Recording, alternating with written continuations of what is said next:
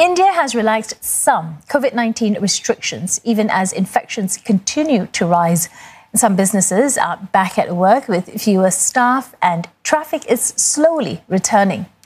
A sense of normal life is resuming in low-risk areas. Selected businesses, including barbers and hair salons, have opened their doors after nearly 6 weeks in lockdown. Standalone liquor stores have also been allowed to reopen across the country, even in some of the worst-hit districts.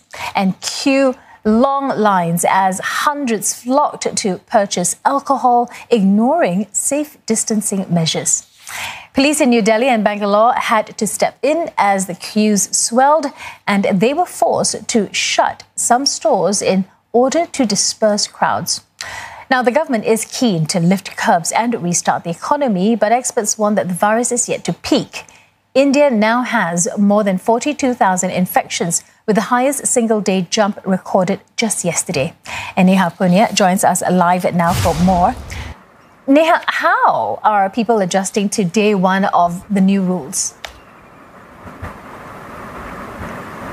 Linda, after 40 days of what was the world's largest stay-at-home order, many people are relieved that at least parts of the country are limping back to normalcy.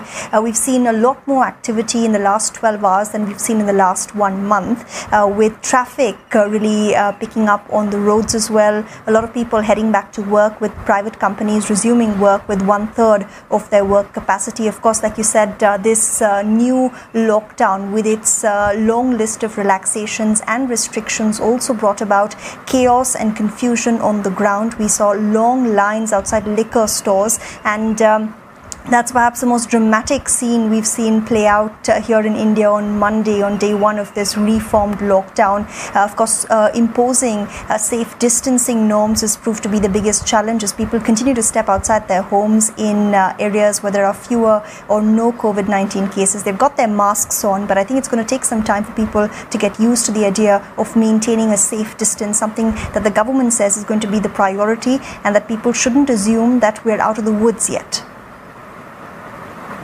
Neha, coronavirus infections in the country are still going up and even appear to be picking up speed. So how are authorities balancing the economic needs that they have with public health?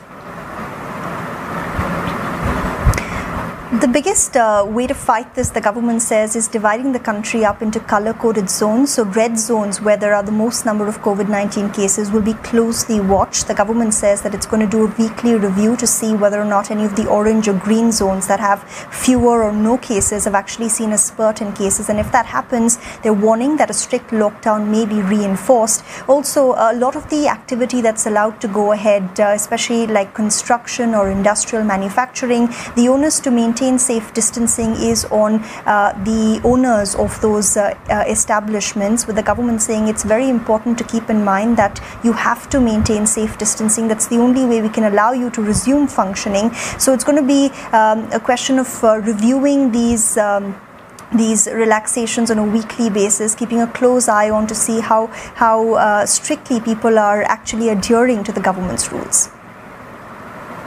Well, many thanks for that update. Neha Punya speaking to us from New Delhi.